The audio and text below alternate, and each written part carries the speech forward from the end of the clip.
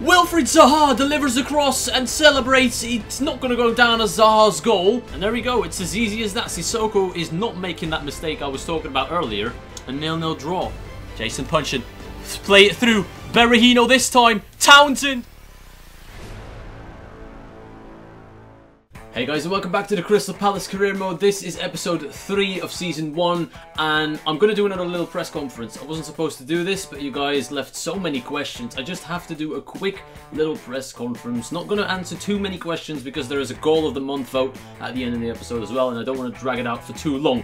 But let's get straight into a couple of questions and then head into the first game of today's episode. Rumours have it that Punchin wants out. What is your opinion? To be completely honest, I don't think he's a big game player. Jason Punchin is just a rotational player. He sits on the bench more often than not, so I don't care what he does. He can walk into my office and say he wants to leave. I'll probably just guide him out the front door myself. How much of an impact have your signings made in your opinion, and are you happy with them? We kept 3 clean sheets in a row with Ashley Williams, so brilliant signing. We've only seen Sissoko for 1 game, but he was outstanding against Chelsea and basically got us to a win. And then we've got Berahino, who hasn't really hit the ground running, but I'm sure with time he'll develop into a fantastic striker. You are pulling off some quite remarkable results against the Champions League teams. However, against teams that like to sit back and defend, you seem like you can't break them down. How will you go about trying to get the win, even when the team have 11 men behind the ball? If there is 11 men in our way, we either need to break their legs and get through or take long shots. Either way, I'm going to find a way to break them down from now on. If you don't win the league or FA Cup, will you resign from your job?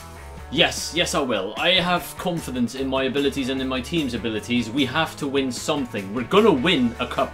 Even if it's the Capital One Cup, it'll be good enough. But I don't think we're gonna end the season with no trophies whatsoever. When Mandanda was asked on Crystal Palace Fan TV about who he thinks deserves to be the captain, he answered, "Because of good performances and leadership, Cabaye deserves it." Fair play, Mandanda. You pulled off a good save against Chelsea, but that doesn't mean you can call the shots around here. I'm still the manager, and I'm going to decide who becomes the captain. Looking ahead, if you can make top 4 and possibly win the league, then do you think your team can conquer Europe in the Champions League against opposition like Barcelona, Bayern Munich and Juventus? Whoa, we're getting way ahead of ourselves here. We've only started season 1, we're not in Europe yet, but if we do make it to Europe, I've beaten Chelsea, I've beaten Arsenal without conceding a single goal. Why wouldn't we be able to take on those teams?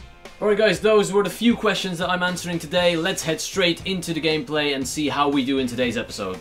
It's been less than 24 hours, you guys have been absolutely insane. Over 130 likes, that is incredible. Even the questions down below are just too much for me to handle. I had to do an extra press conference, but I'm happy to do so. I'm glad you guys are enjoying it. In today's episode, we've got 3 fantastic games, including 2 league games against Tottenham and Manchester City. And we've seen what happened against big teams before. We are unbeaten in the Premier League, and we can take those. I know we can. We are sitting currently in 5th with 2 wins, 2 draws. Leicester are actually top of the league. This is what I'm talking about. Anyone can do it in the Premier League. This is kind of realistic. We've got Manchester City and Tottenham today, who are in mid-table right now. I honestly believe we can beat them.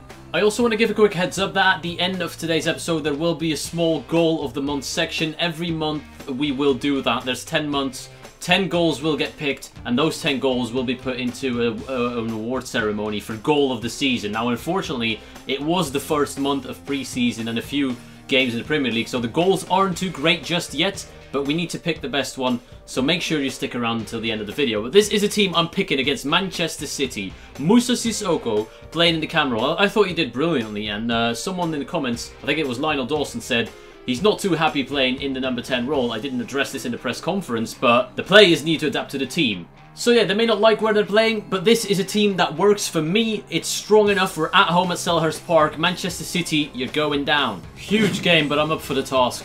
Well played. Joel Ward against Gael Clichy. Joel Ward cuts inside. He's still going. Joel Ward all the way. Joel Ward makes it 1-0 3 minutes into the game, and that is potentially a contender for goal of the month for next month. You don't expect that from the right back. A little ball roll, keeps dribbling, keeps cutting inside. On his left, Willy Caballero beaten. And that is the perfect start to any game you could ever imagine.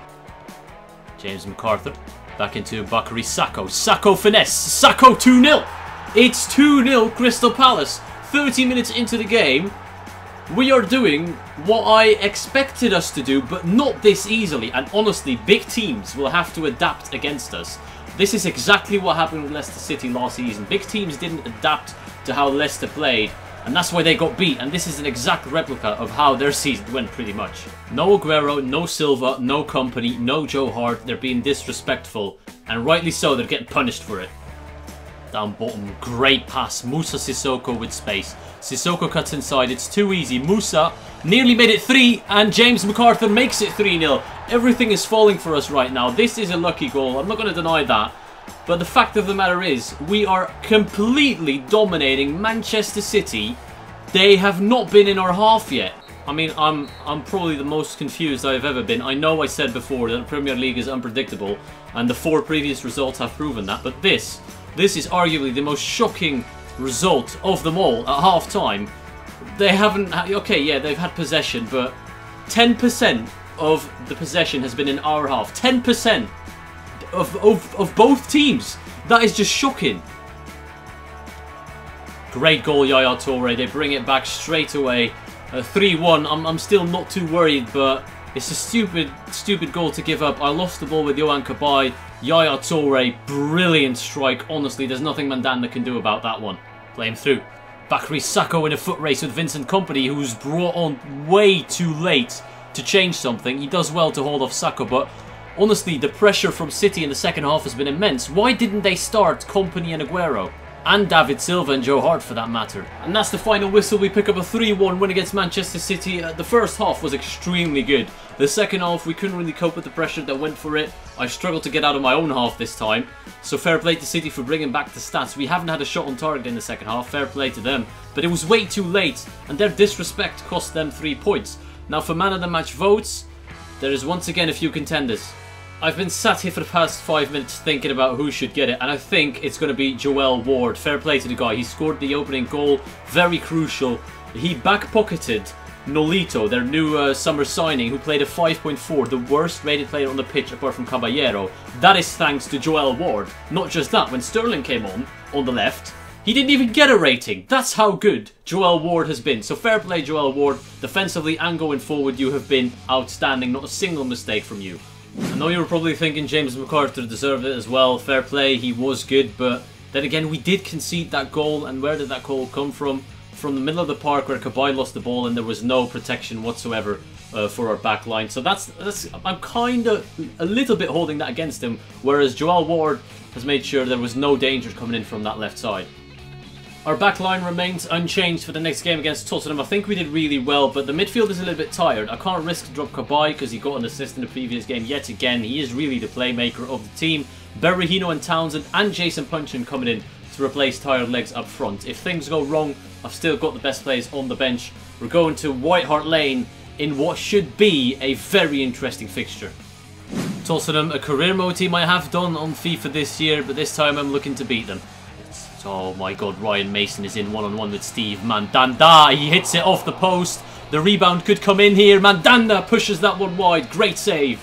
Good ball. Townsend against Kieran Trippier. He's got the legs, I know he has. Former Spurs player Andros Townsend bursting past a few players before looking for the pass. He's found Joe Ledley. Ledley into Yohan Cabaye. Cabaye looking for Wilfried Zaha. Zaha looking back for Jason Punchin. It's a save by Michel Vorm. Interception. Well done, Yohan Cabaye. Yohan still going, looking for options. Where are the runners? Yohan Cabaye is doing his best to hold up play. He does well to find Andros Townsend, and he's just put that one wide.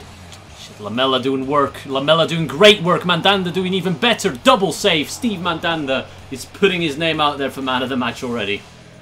Jason Punchin has the support of Andros Townsend, who cuts inside. Lovely. Andros still going. Andros all the way. Pull it back to someone. It's Jason Punchin! Michel Vorm. This is the battle of the goalkeepers. Zaha. Edge it towards Joe Ledley. Ledley on his left foot. It's a good strike. Michel Vorm again up to the task. Half time 0-0. What a incredible 0-0 this is. This has been entertainment all round. Tottenham have had 7 shots, 4 on target. We've had 5 on target. Even game, to be fair. If it wasn't for both goalkeepers being in absolute top form, this could have been easily been 2-2. Ben Davies, we're in real trouble here. Ben Davies could look for the cross. What a challenge by Scott Dan. Disappointing, absolutely disappointing to come away with that game with absolutely nothing. 0-0.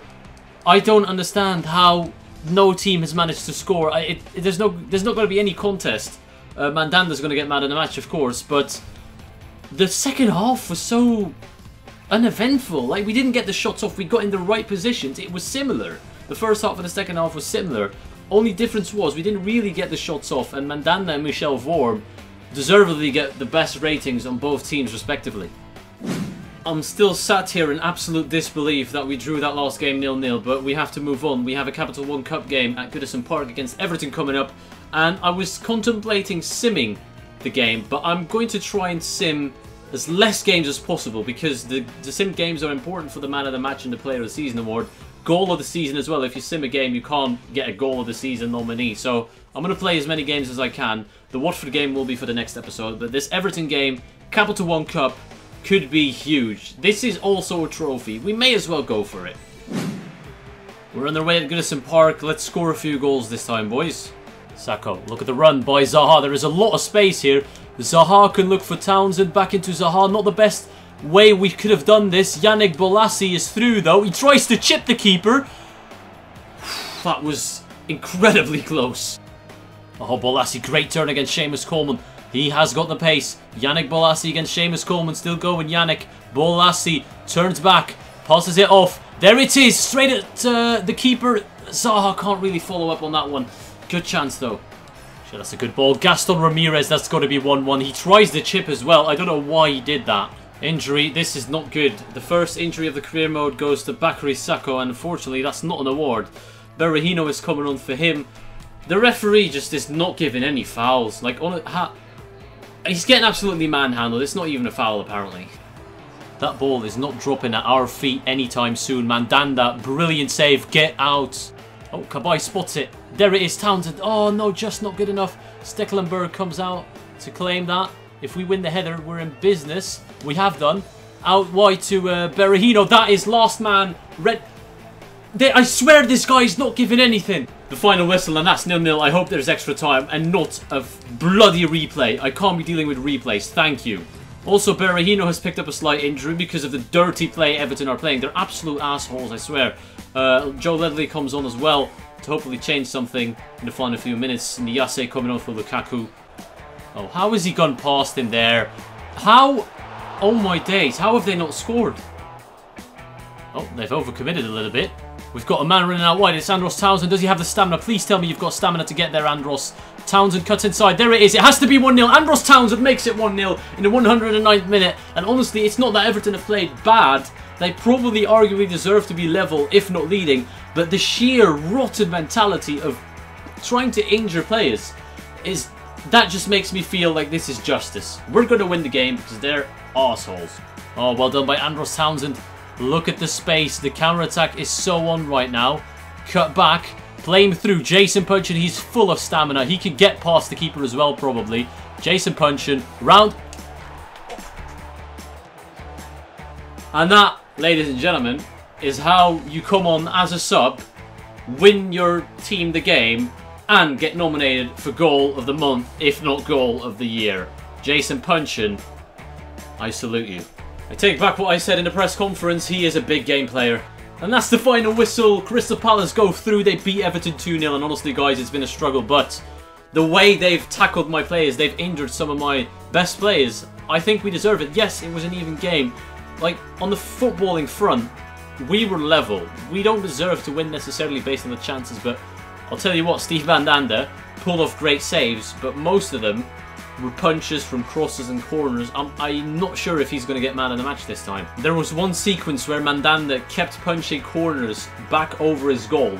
That happened about 4 or 5 times in a row. So, although they count as saves, they're not necessarily rated by myself because he should have caught them instead of giving 5 corners away and punching them 5 times. So, he boosted his stats a little bit, Steve. I'm going to give it to Andros Townsend, who got a goal and an assist to completely decide this cup tie. Let me know if you're keeping a little bit of track of the ratings of man of the matches and stuff, because I've got a spreadsheet where I can take a look and I can tell who's winning right now. Obviously, I'm not going to tell you guys, but if there's someone out there who is keeping up to date with everything, then let me know. A broken ankle and a sprained ankle. Those are not injuries you get from just playing football. Those are injuries you get from being absolutely manhandled by the opposition, and I am absolutely disgusted. We've lost 2 good players for a considerable amount of time Okay, 3 weeks, not the worst, but 3 months? Relatively good episode today. We got 2 wins and a draw against really tough opposition, so I'm very happy with that. Stick around for the goal of the month nomination. Vote by clicking the eye in the top right hand side of your screen. There should be an eye if you're a mobile, tablet, or on your PC. You can vote simply by clicking on there. The punching goal obviously is for next month. It doesn't count for this one. So yeah, let me know what goal you're voting for. Interesting games coming up in the next episode as well. West Ham, Watford and West Bromwich. I want 7 points out of a possible 9 in in the next episode basically. I hope you enjoyed it. I want to thank you all for watching and I'll see you all later.